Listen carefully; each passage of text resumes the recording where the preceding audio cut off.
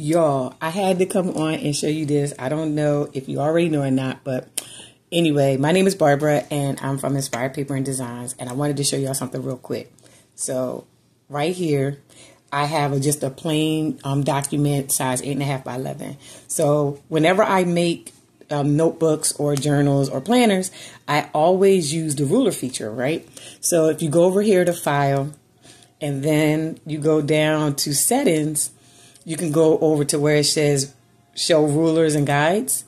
And then if you see the rulers right here. And then you can see it right up top, right? Peep this.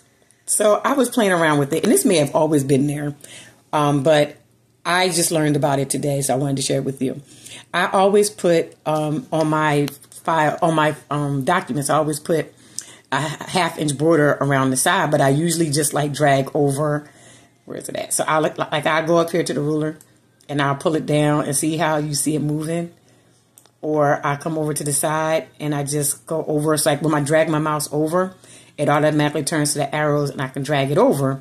And I always make it to the side. I mean, make it make it 0.5. I make it a 1/2 inch border all the way around, because when you do like the books and stuff, like with Lulu or Amazon KDP, they always want like a border. So if you go to File and go down to Settings, and like I said, this blew my mind. It may have always been there. I never paid attention.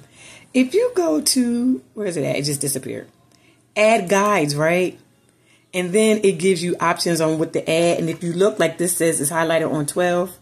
See how it made 12 guidelines on here, or broke it off into 12 columns? Check this out.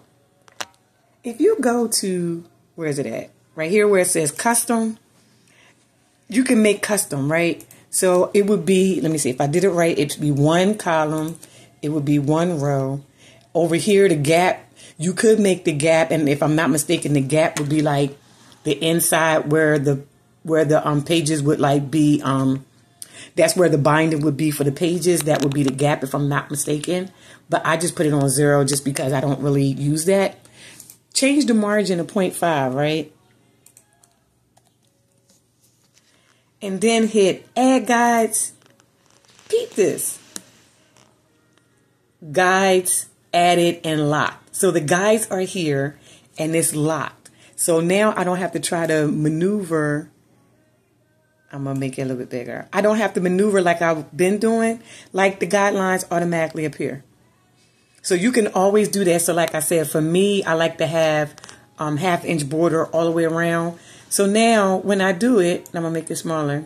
Now I'll know that as long as I stay within here, it's definitely going to be a 1/2 inch border all the way around.